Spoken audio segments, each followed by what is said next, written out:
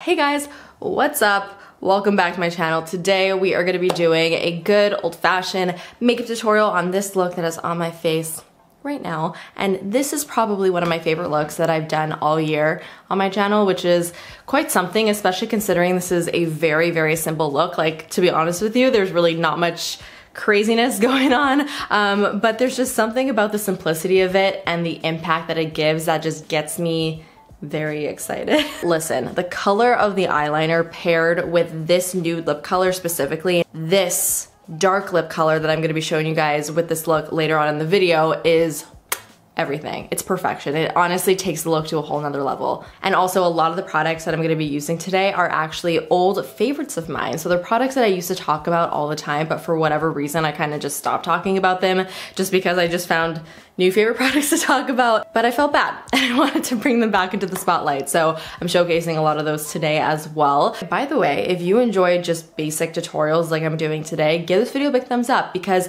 it lets me know that I should do more of them. All right, without further ado, let's get right into it. So starting off with a completely bare face, I've got nothing on right now, including skincare, so that means we need to prep. So first things first, I'm gonna go in with my Milk Makeup Watermelon Brightening Serum. I actually completely forgot about how much I like this product. It is such a nice base for foundation. What I actually really like about this product is that it doesn't have a oily texture. Sometimes, especially if I am gonna be using a foundation that's already super hydrating, I don't wanna go in with moisturizing products that are like too intense or too over the top or too oily or too moisturizing, because then my makeup is literally just gonna slowly drip down my face throughout the day, which is not what I want. So I still wanna keep my skin hydrated, but I don't want it to be super oily, and this product kind of does that for me. So I do really like it for that. But I do have some really, really dry parts of my face still that I kind of wanna add an extra layer of protection over. So I'm gonna go in with a little bit of like a thicker moisturizer. I'm gonna use my Lano All Over Everywhere Multi-Cream. This is a pretty thick cream. I don't really like to put this all over my face because it is a little bit on the thicker side, but I do like to put it on like the drier parts of my face. So on my chin and on my nose, kind of like on my T-zone. So this is a nice little dry skin hack for my dry skin people out there. So because my skin is nice and moist and prepared, I want to go in with my foundation right away. So I'm going to be going in with my Josie Maran Vibrancy. This is a product that I used to love and use all the time. This foundation is incredibly dewy, very, very hydrating. It's really good if you have very, very dry skin. If you have oily skin, would honestly probably stay farther away from this stuff. It may be a little bit too hydrating and dewy for you. I'm going to be using the shade RG45 today. So what I like to do with all my foundations is I normally just kind of dot it all over my face and then just pat it out.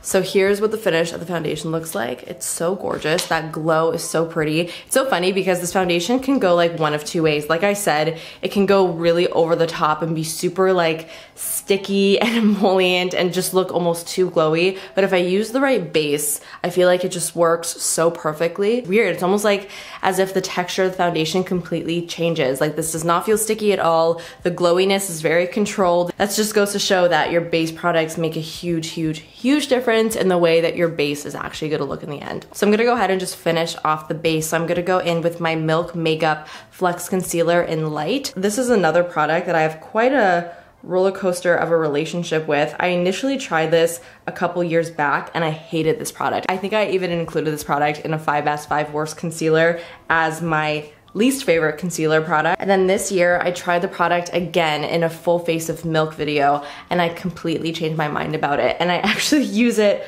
pretty often. I really, really like it. I feel like it has some really nice coverage and it looks really lightweight underneath the eyes, and I just feel like it's a good go-to concealer. So to set everything in place, we're doing a major throwback. I'm gonna be using my RCMA No Color Powder. I want you guys to let me know in the comments if you've been around my channel during the RCMA No Color Powder phase, because this was pretty much the only powder that I used for like a solid year, maybe even longer than that. This was really, really popular on YouTube at one point. I think it was Kathleen Lights who really popularized this product, and It's just a really great basic no frills type of powder. It's really good for setting the makeup and it's also really good for baking. It's fairly inexpensive and it's just kind of one of those powders that just does the trick. It sets or it bakes your makeup, but without looking too heavy. It doesn't add any coverage, it doesn't add any color. It kind of just does what it needs to do and then it goes away. So what I like to do, instead of dumping out the powder, making a huge mess, I'm just gonna kind of shake it. And then whatever powder is left over in the cap, I'm gonna grab that on my little brush. This is my Morphe E49. Tap off the excess and just use that to gently set underneath my eyes and the center of my face to cut any shine that may be coming out from that foundation. So now it is time to add some color to the face. Now this portion of the video is in partnership with Vesca. I'm very, very, very excited to be partnering up with this brand. It makes me honestly so happy and so proud to be able to support smaller brands. And this product is something that I was really, really impressed by. So for Vesca's first product, they released 7 different bronzers, and what really impressed me again is the shade range for the bronzers. They really range from very, very light to deep and dark. And I feel like especially for bronzers, there really aren't a lot of brands out there who do have like a variety or a more extensive shade range for bronzer specifically. So I'm gonna go through each of the 7 shades so that you guys can get a good idea of what each one looks like. The lightest bronzer that they have in the collection is called Rio. This is great for those of you who have a very fair complexion. What's really nice about this shade too is that it does lean more neutral. It's not super yellow or super red, which can sometimes be a problem when you are very fair. It's really hard to find a bronzer that isn't going to make you look muddy, and this is a color that will not make you muddy because it's really nice and neutral. Then we have Santorini. This is another really nice neutral bronzer, really good for light to medium skin tones. This would be my shade. Then we have Diani. This is a medium bronzer with golden undertones. This would be great for those of you who have more of a medium skin tone. Then we have Maldives, which is a really rich bronzer with neutral undertones. Cabo is a really warm red-based bronzer. Bali is a very deep bronzer with neutral undertones. And then Tahiti is another deep bronzer, but with warm red undertones. So those are all the shades. So now I'm gonna go into my particular shade, which is Santorini. And I'm gonna take that on my 170 setting brush from Fenty.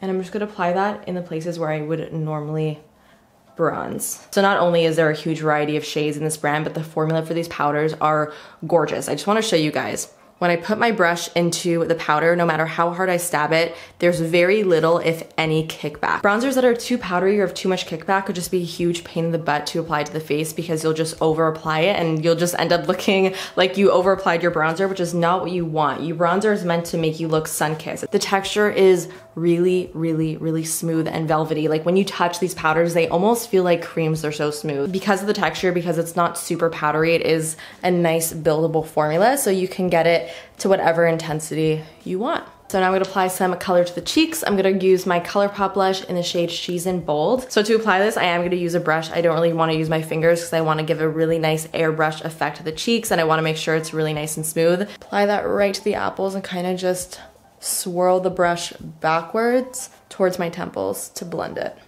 with the bronzer.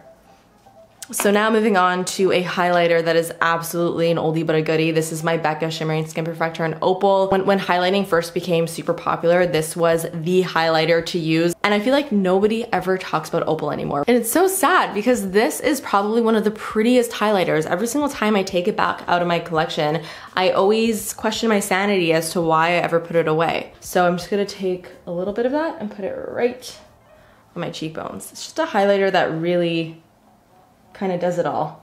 Okay, gonna zoom you guys in. Let's work on the eyes. So now it's time to work on the eyes. I really wanted to do kind of like a smoky cat eye with a bronzy shade. So this guy is a caviar stick from Laura Mercier in the shade Burnish Bronze. I actually had this put on me by a makeup artist a couple weeks ago and I absolutely loved the color and I loved the way it looked. So I really wanted to create my own look. This is a bronze shade, but it's a very unique bronze shade. As you can see, it doesn't lean, you know, copper or gold, it leans more purple pink. So this is a color, you guys, that is going to make every single eye color pop because it does have those slight purpley undertones. So that's why I really, really like this and that's why I really want to feature it because I feel like this is such a universal shade that a lot of you guys are probably going to really, really like because it's going to make your eyes look insane. So to really get the most out of this color, I'm going to be lining my eyes completely with this. Going to create like a really nice grungy smoky cat eye and it's going to be the only eyeshadow that I'm going to be using. I'm first going to apply it directly from the crayon onto my eye, only kind of like on the outer corner, because I could be kind of a little bit more careless in that area. But towards the inner part of my eye, I need to be a little bit more precise. And before that sets down, I'm gonna take my flat shader and I'm just gonna pull out the cream a little bit to kind of create a nice little cat eye shape and to soften the edge there. And I'm even going to pick up some more of the product from the actual pen and then apply it directly onto the eye. Then I'm going in with more product on my brush and I'm gonna go in towards the inner corner of the eye.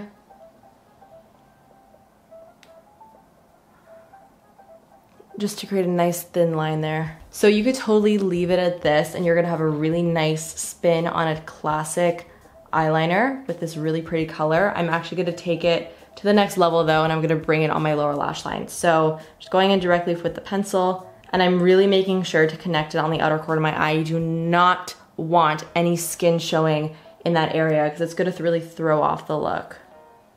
I'm bringing it all the way towards the inner corner. Again, going back in with my flat brush, kind of just finessing it, making sure that point of the eyeliner is still pointy. And then I'm just going in with the same brush and kind of just smoking along the lash line so that it's nice and smoky and there's no harsh lines there. I'm actually flipping the brush like this to smudge it. So I am also going to apply a color to my lower lash line so that there's no blank space there. I'm gonna be using my Persona 24-hour waterproof eye pencil, and this one is in the shade Plum. This is a perfect color for this look. It kind of mimics a similar shade to the cream that we just applied. It's a nice like purpley brown, but it is matte. So it's perfect for the waterline. So that is the complete finished eye. So now all I'm going to do is just do the same on the other side. So now that the liner is done, I'm gonna quickly apply some mascara on my upper and lower lashes. I'm gonna use my Marc Jacobs Velvet Noir. This mascara to me is so sad, so disappointing, because it actually makes my lashes look amazing, but this mascara smudges on me like really nothing else. But I know a lot of people love this and don't have any issues with it.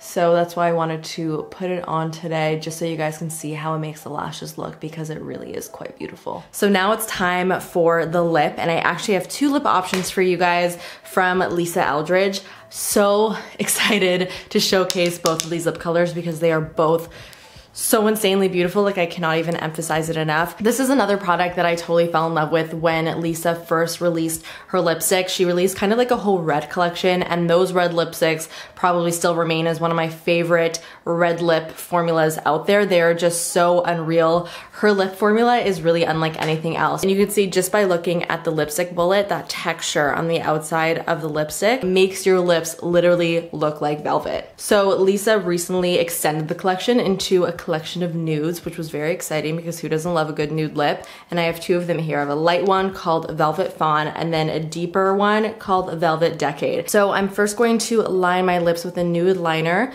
This is my Jouer Longwear Cream Liner in Sable. So here's Velvet Fawn. I mean, come on, this is literally the most perfect nude ever. Okay, option number one.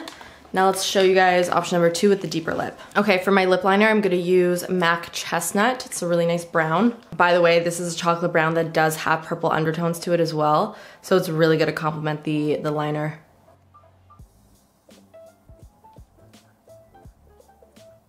Listen, nude is always gonna look good. Like, you're never gonna go wrong with a good nude, but this lip brings this look from like here to here. Like, it just brings it to the next level. And there you have the finished look.